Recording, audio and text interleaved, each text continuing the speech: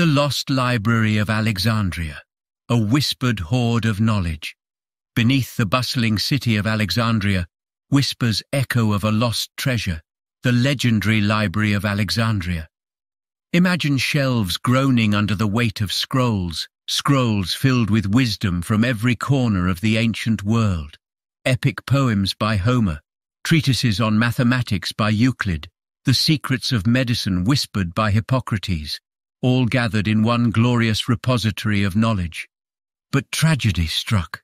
Fire consumed the library, its whispers choked by smoke. Yet even in ashes, the spirit of Alexandria endures. Fragments of scrolls resurface, whispers carried on the desert wind, hinting at the vast ocean of knowledge lost.